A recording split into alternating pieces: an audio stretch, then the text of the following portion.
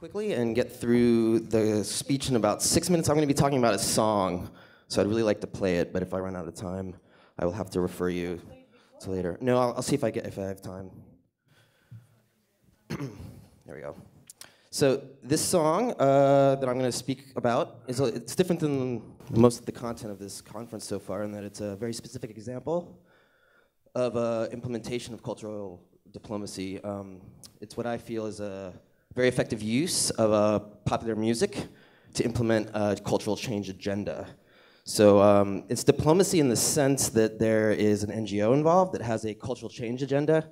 They want to change the value system a little bit, and they're going to try to implement this through cultural use, through an artist, through a song. Now, traditionally, this was most effective when it's organic, when you don't see the government or the cultural force behind the music, rock and roll and jazz being great examples. You have that water, please? Sorry, I'm trying to talk really fast. That one, yeah. Sorry, I'm a little nervous.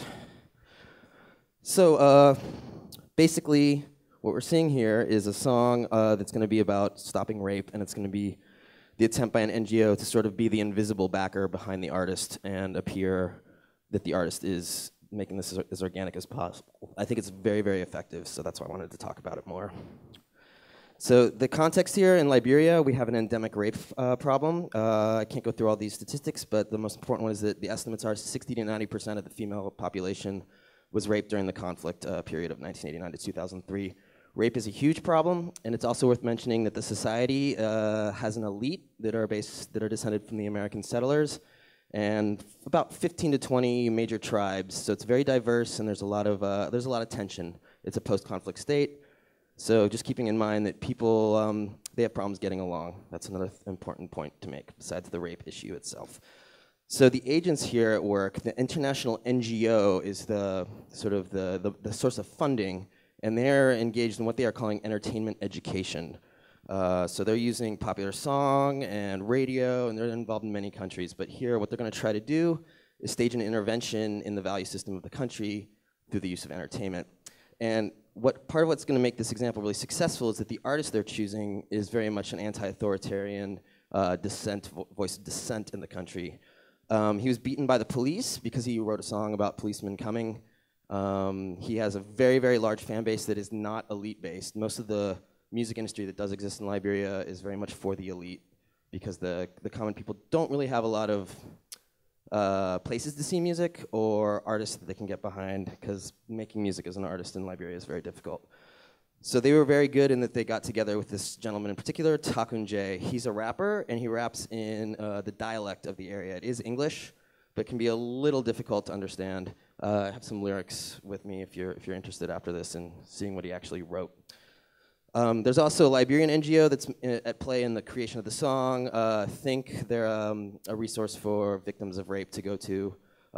It's a shelter, and Takun J ends up going there and speaking with the rape victims to help him come up with the ideas for the song. The song is a narrative that tells the story of a rape victim and how she eventually comes forward, and the perpetrator is locked up, and she becomes a success later in life. So the agenda at play here is really interesting because it is cultural change. This is a rather strong intervention. It's trying to encourage the reporting of rape incidents to the authorities, encourage family and community support of victims, discourage rape in the male population, combat the myth and superstition of rape as an empowering or a healthy practice, and encourage open discussion of topics. So that's a lot of different specific objectives that it's trying to accomplish.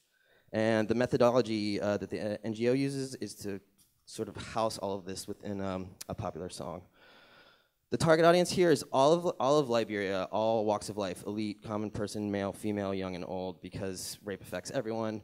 There's a special focus on young men because hip-hop is traditionally misogynistic, and as a male rapper, he's going to have a especially good effect in convincing young men who may be considering perpetrating rape to maybe not do it.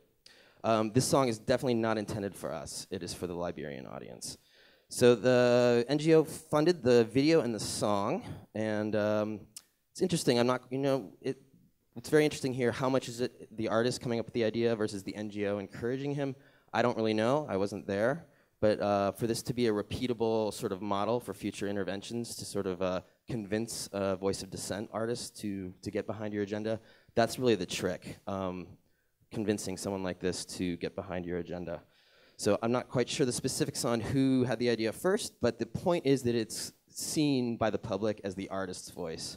It's not seen as the NGO, which is different from a lot of those signs you saw on the other slide where don't rape, stop rape.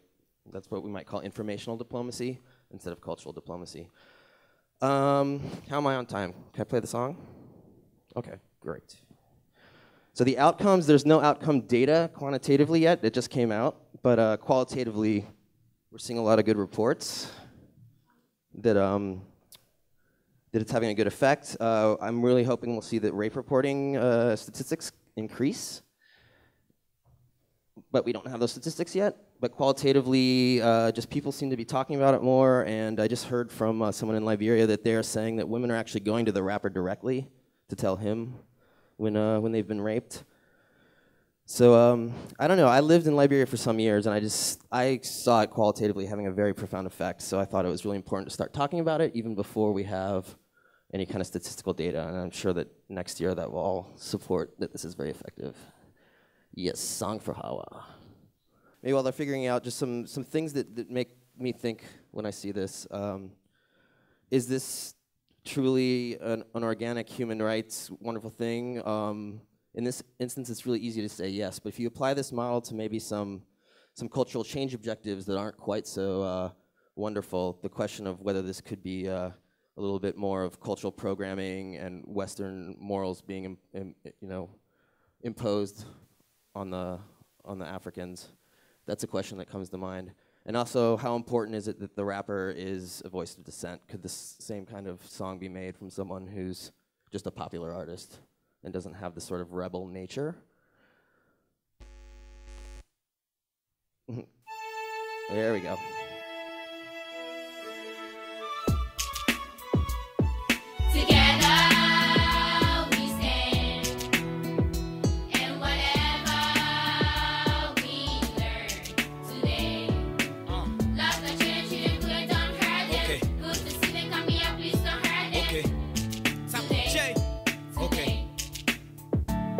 Yo, this is the story of this girl who was younger, living with this guy who claims to be her uncle. Her mother brought her to this guy when she was much younger. Took her to school, make her feel like a daughter. At the age of 14, her mother died, she discovered.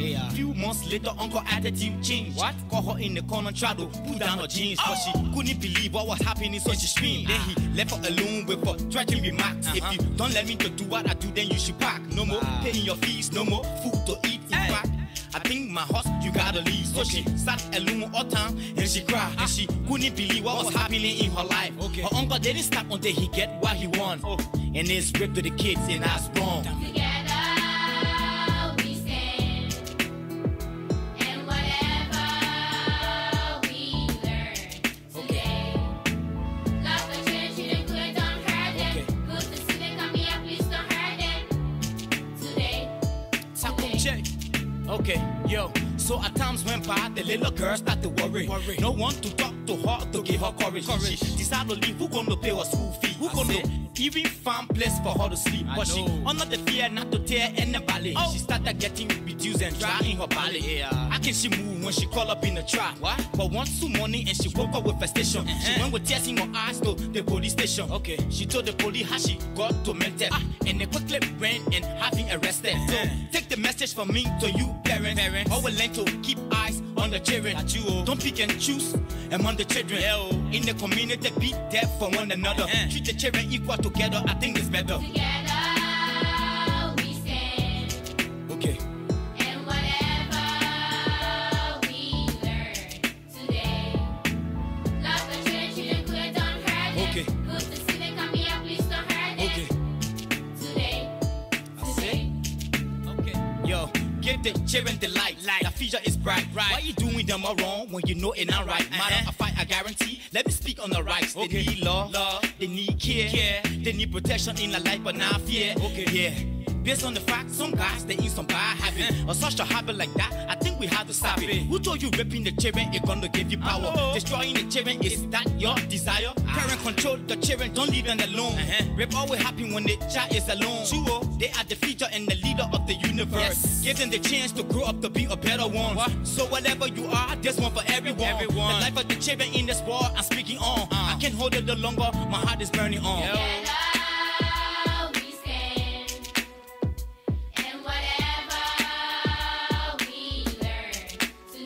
That's the end of the talking. I'll just finish by saying he also was recently appointed by the Ministry of Gender of the country to be an anti-rape ambassador. So now he's also engaged in a lawsuit against the congressman for a physical altercation. So he enjoys this unique position of being very much a voice of dissent and fighting the government in some ways. But he's also an official representative of the Ministry of Gender. So I just think it's a fascinating case, and thanks for letting me share it all with all of you.